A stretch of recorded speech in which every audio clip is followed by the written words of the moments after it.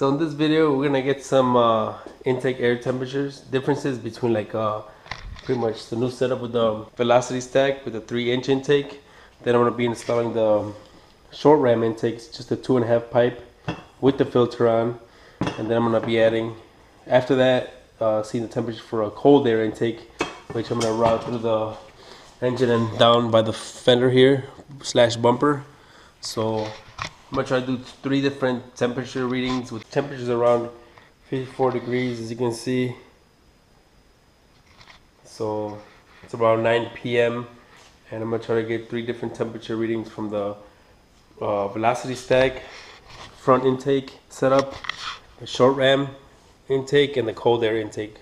So the only thing that's gonna be different is the velocity stack doesn't have a filter, obviously, but I'm gonna go drive around and start taking these different temperature readings so you can kind of see the differences between the temperatures yourself. Like I said, nighttime, 54 degrees. We'll see what it is. Pretty much blocked out the 3-inch hole that I had made for the velocity stack, so no airflow is going to go in there. So just try to simulate stock air filter settings or a short ram intake settings here. So like I said, we'll see what the intake temperatures are for this one. 2.5 inch with short ram intake and a filter.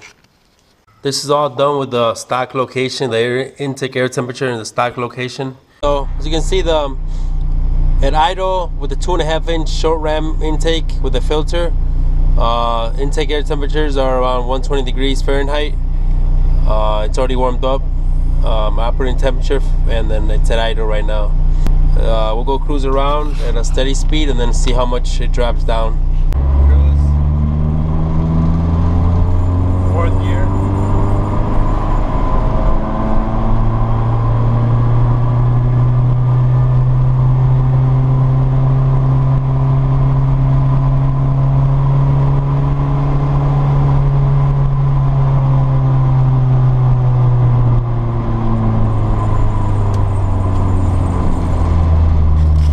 Intake air temperatures were able to get dropped down to like 105, 106-ish. So it's like a 15-degree drop. So I noticed that I was only doing around maybe 10-15% throttle, which most of the cruisers were around that percentage anyway. So even at higher TPS, like to the throttle position, would bring down the temperature even lower. So I'm sure on average it would probably be like a 15-degree, maybe 20-degree difference at a higher throttle opening. So pretty much that's what it is, a 2.5 inch short ram intake. It brought it down to 105, 106 from 120 at idle. So as you can see, it's going back at idle to 120-ish. So there's a difference with a 2.5 inch with a short ram intake with an air filter. 2.5 inch cold air intake right behind the fender slash bumper here. There's an air filter. So there you have it. We're gonna go see the intake air temperatures. So right now the vehicle's idling. Intake air temperatures are 110, and the vehicle's already up at operating temperature. So I'm gonna cruise it down right now. This is with the 2.5 inch cold air intake with the air filter behind the bumper and fender. So I'm gonna cruise it around at steady speeds and see what the temperatures get down to. 4th gear, cruise.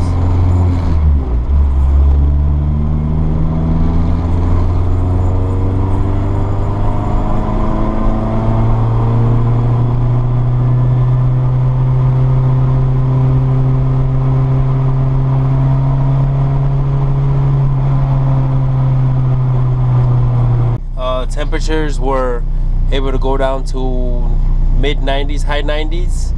So it's not bad for steady cruising. It's almost like a 10-degree difference. So like I said, this is a 3-inch intake setup right now, just mocked up, testing it out. So I'm gonna get rid of this piping here and just have this one here and just have a long coupler attached to this, make it more simpler instead of all these bands. Probably just wrinkle paint this. But for now, that's the 3-inch cold air velocity intake. See the intake air temperature for the 3-inch intake pipe with the velocity stack. It's around at idle right now. It's sitting around 100 degrees Fahrenheit. So at cruising speeds, it was sitting around 85, 90. So once I picked up some speed around 50-55 miles an hour, it drew more air in the actual velocity stack and dropped the temperatures down to 78-80 degrees. So the higher speeds, the more air you draw in straight into the velocity stack, and cooler temperatures means denser air, so more power. So watch it go down.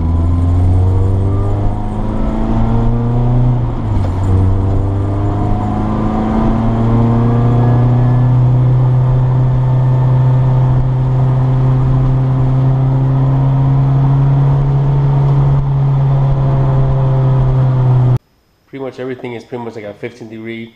I'm sure more like a 20 degree at a wide open throttle. But I don't want to go any wide open throttle, especially because it's like late at night and this will be like all loud, you know, like all over the place. So I don't want to wake people up. Obviously they're probably sleeping. So all this was done like a low throttle cruise speeds. So it's like a 10-15 degree difference from idle and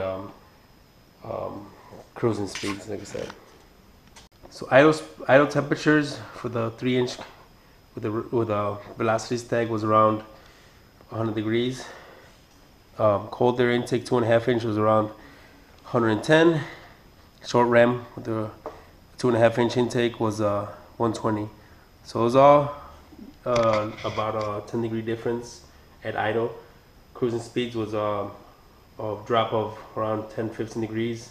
So I would believe like at wide open throttle would possibly even be like a 20-25 degree difference. Who knows, maybe like just a 20 degree, but I'm just maybe estimating.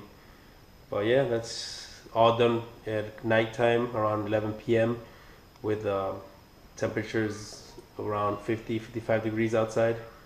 No humidity, so it's around fall, October, the month of October, so it's all cool weather. So here it is, the 3-inch pipe intake that I bought originally by Bafai.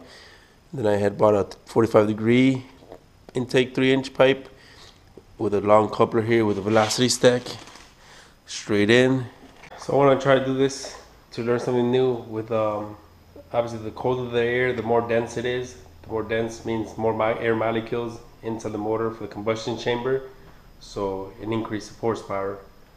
I don't know exact values, percentages of gains, but I'm sure there's some calculators out there, but to get estimates. But like I said, this is just an estimate, and I want to see, like I said, what the intake air temperature differences between the intakes themselves. So you guys do research yourselves for the horsepower increase between temperatures. I'm sure there's something out there for that, but like I said, it's a simple video to understand simple intake air temperatures between the intakes setups in these with my CRX. So that pretty much sums it up for the intake air temperatures with this video. I hope you guys learned something. I mean, I pretty much learned a little bit something new too. I mean, I figured it would be a difference for sure, but at least we actually know the numbers. So at least you know, in case you ever want to upgrade from a short ram, cold air intake, or actual like velocity stack with the, like I said, engines from the front of the headlights. So now you know the intake air temperatures differences between all those. If you ever want to modify your vehicle, there's some tech info for you guys. I said all this kind of stuff is useful, so at least try to get the most power out of everything. Especially, like I said, it's an all motor setup, mild build, nothing crazy. So trying to make the most power out of it. So like I said, thanks for watching. Hope you guys like this video. Subscribe, hit the notification bell, and I'll see you guys soon.